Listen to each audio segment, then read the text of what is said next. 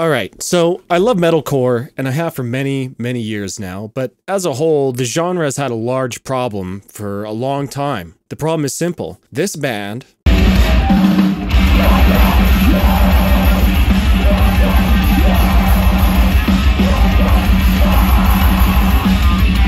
does not sound anything like this band.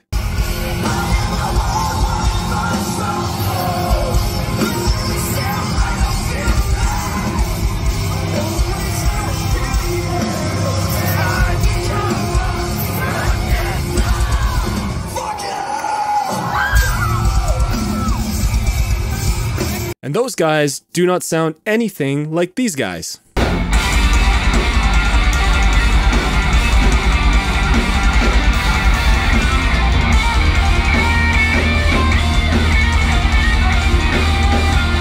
The problem with metalcore is that it is way too broad of a genre label. You know, you have bands like Converge, Dayseeker, and Era, all under the same broad banner of metalcore, despite really sounding nothing alike. And in a few minutes coming up, I will give you my redefined metalcore subgenre list. And, well, you may ask, well, who cares?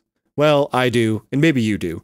You know, it's hard for newcomers to get into this genre and to be able to find the stuff that they like if under the same banner of metalcore, they find a band that sounds completely different. Say if someone is getting into a band like Architects and they see, oh, Architects is metalcore, and they go on and, you know, find metalcore lists and playlists, they might find stuff like Converge, you know, Killswitch Engage, which are all great bands, but they don't really sound anything like Architects. So my goal with this video is to try to solve this problem by dividing metalcore into a little bit more subgenres. You know, often with generic metalcore lists, you'll find they list all the completely different styles together, and that's fine, but you know, let's give it a little bit more nuance here. If you like nerding out over metal with me, come join the party and hit me with that sub. I know a lot of people who watch my stuff aren't subbed. Yes, I'm looking at you. So hit that button. Come on, let's go. So if metalcore was like any other subgenre metal, it would already have several subgenres of it. Like how in death metal there is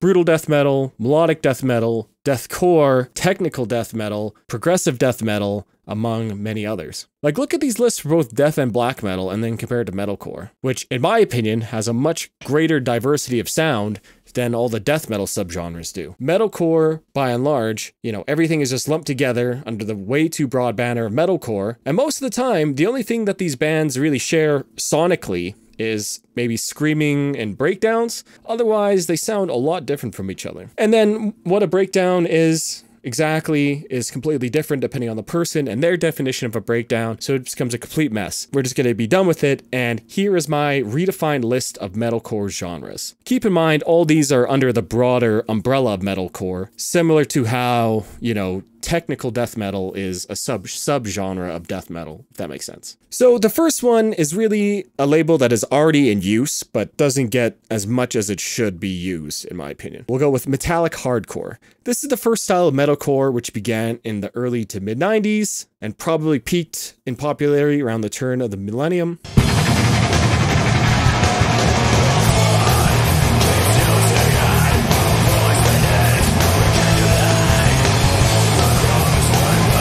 In comparison to the other bands, these bands lean further into the hardcore influence than the rest of the metalcore family. Usually these bands are characterized by being extremely abrasive, aggressive, and chaotic. This genre often blends together with mathcore and alternative metal. Clean singing is rarely found here, but of course there are exceptions. Most of the vocal styles land somewhere in the midst of hardcore shouting and hardcore yelling, although of course bands like Zao do use do use a more traditional metal scream, I guess if that's what you want to call it that, which is its own video entirely, so if you want me to make a video on that, on the different types of screaming and vocal styles in metal, just let me know. Bands like this include Converge, Botch, Cave-In, Norma Jean, Zhao, early Hatebreed, Shai Hulud, early Architects, among many others. And maybe for a more recent band doing the style, take a listen to Vane FM. Although Vane takes a lot from, you know, alternative metal, new metal, but, you know, very metallic hardcore sound to me. The second subgenre of metalcore will be named melodicore, or melodic metalcore. Melodicore.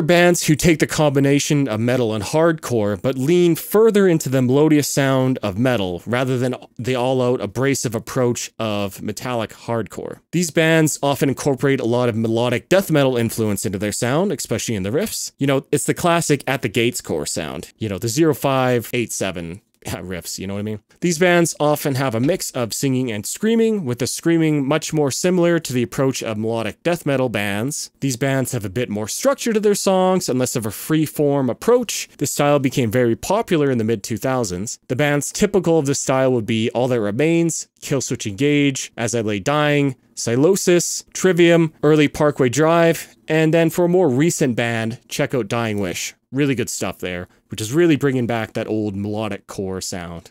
Those guys are great. The next style we will talk about, I will call post-metalcore. This is where we found ourselves with the explosion of metalcore popularity in the late 2000s, early 2010s that was very different from both melodic core and metallic hardcore.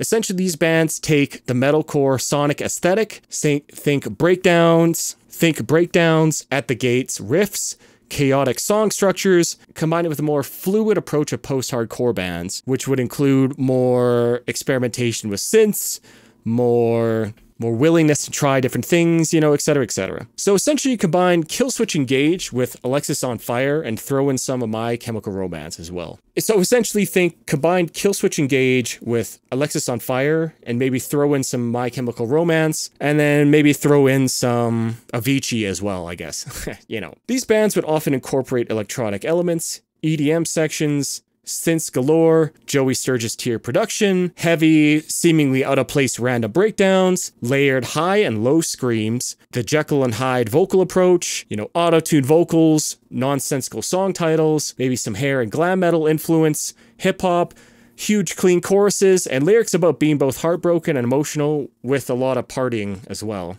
On a side note, let's please bring back the EDM dance break. Those are awesome. I love it. Essentially, anything goes here, hence the post-metalcore genre title. Others would maybe dub the style crabcore, but to me, while the crab is an absolutely legendary stage move, it really does not give someone an indication of what this subgenre is. You know, you think crabcore, you really just think attack, stickly, you know, absolutely legendary, but, you know, there's a lot more to it. Here, examples of the style would be early Asking Alexandria, The Devil Wears Prada, Woe Is Me, I See Stars, and of course the legendary Attack, as well as bands like Issues. As for recent bands, if you know of a more recent example, please leave in the comments below, as most of these bands would move on in style to the next subgenre I'll talk about, which I will call popcore. You know, kind of like popcorn, haha, whatever.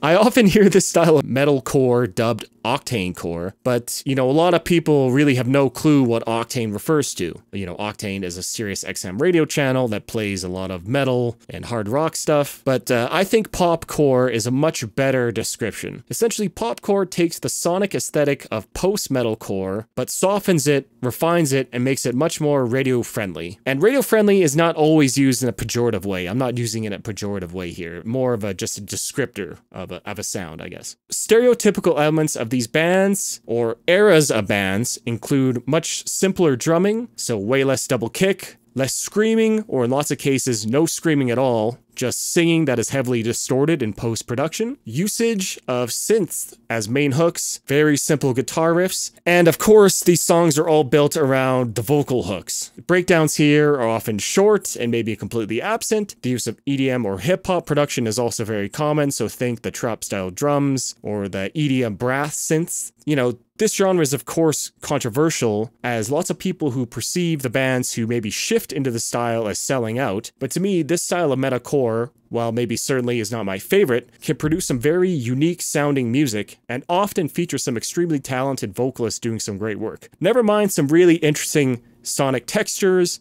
and approaches to, you know, just how far you can stretch the label of metalcore. Bands I really enjoy who do the style well are Dayseeker, Bring Me the Horizon, who really started this, I think, Bad Omens, later Architects, and many, many others. This is sort of the new, popular, most active subgenre of metalcore, I guess you could say. The last subgenre I will lay out here, I will be calling djentcore. This takes the low tunings, the 7 or 8 string guitars, syncopated rhythms, and atmosphere of the djent movement of the late noughties and early 2010s, and combines it with the shorter and more aggressive approach of metalcore.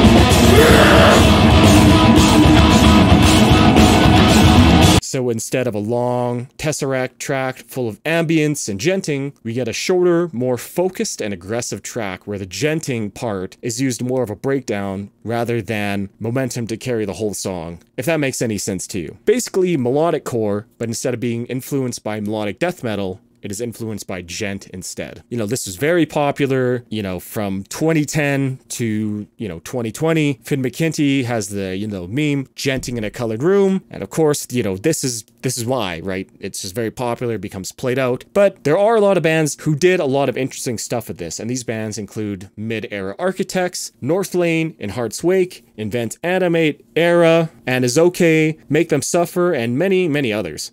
For bands doing the style currently, check out Currents and Spiritbox. They're all releasing some incredible stuff. Really good, really good. So now that we have these subgenres defined, we can now begin to properly sort out metalcore as a whole.